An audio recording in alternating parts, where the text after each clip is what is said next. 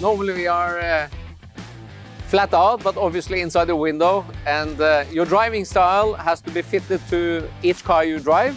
So it's all about the balance and feeling of the car that feels that you're comfortable. And when you have this feeling, you can go fast everywhere.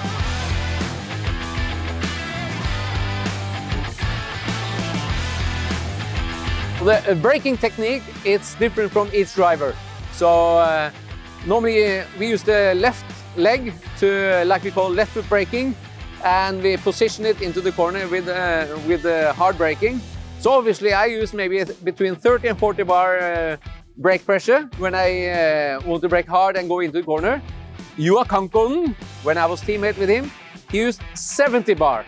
So it's quite a big difference, but it's up to each driver.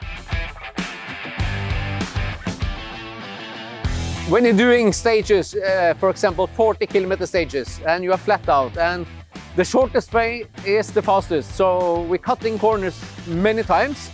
Sometimes it's corners we shouldn't cut at all, and it can be also dangerous, but you have to find a limit and technique how to do this cutting. And yeah, what can I say? It's maybe not the safest to do, but it's the fastest way to do it.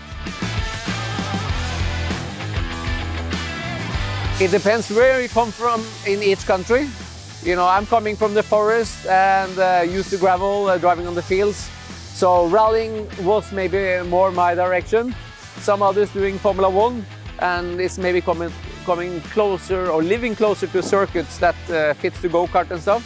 But more you drive and more passion you want something, everything is possible.